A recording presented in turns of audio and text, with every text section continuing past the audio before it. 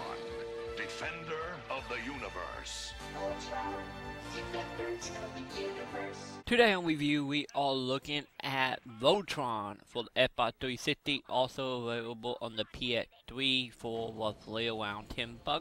Voltron pretty much is a dual-stick shooter which follows some of the events from the classic American version of Go Lion, which is called Voltron Force, and the story pretty much followed the event of the TV show, but not exactly as you might remember them. The game itself actually used scenes from the classic anime, but the only issue here is the scenes doesn't exactly match what is going on with the game itself. For example, be in one of the videos, Voltron Force is fighting in a desert, and in the level that followed the cutscene, you are in the woods.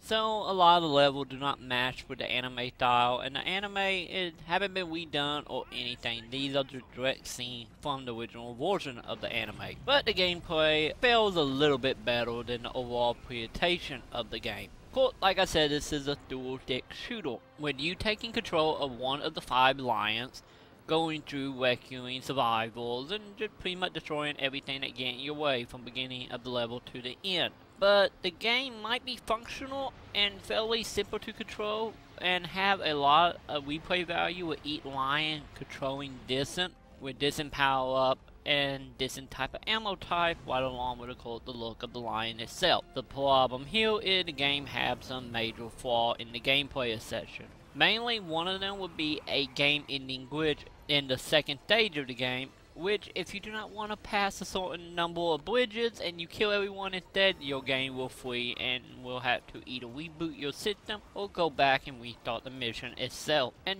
you will have a couple other little bugs here and there like that along the way, but nothing to complain. Every now and again, if you're playing in multiplayer, if one of you get too far off screen, your game might freeze. Mainly this is noticed when you are doing face battle with your lion of choice. But everything outside the glitches in the game and not comparing to the actual cutscene, it actually can be pretty fun. Especially if you have 2 or more people playing along, also will add a little bit more variety and help with some of the battle. Because some of the battle can be a little difficult. Some of the monsters and tanks and other objects you will be fighting seem to be overpowered in certain sections, and then the very end of the game, the last 2 levels seem extremely off balance, and the difficult level just go from like 3 to 10 in a matter of 1 level. So this game can cause a little bit of frustration near the end of the game, which in some cases might be settled by setting it down to a lower setting, but even then you can bet a challenge from the last couple stages in this. So, as far as when you actually in combat, you also have a second stage, which is not just fighting a lion. If your lion take too much damage, your pilot of choice will be kicked out of the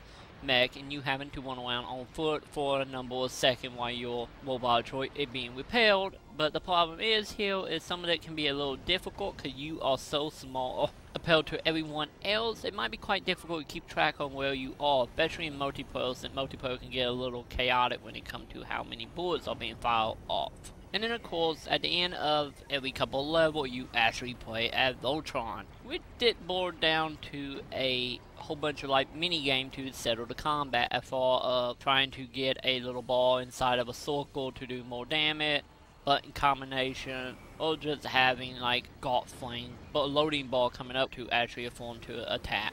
And then in the cutscene, when you actually form Voltron, you have little QTEs event, which is just, you can't really fail them, it just adds more points to your overall score, which can be, of course, show up on the leaderboard like always with all of these types of games. So overall, Voltron is an entertaining game, especially if you have friends to play with, even if it's extremely unbalanced. So I can't help but recommend it to anybody that's just looking for a game to kill a couple hours. It's not good, it's not great, but it sure can be fun every now and again.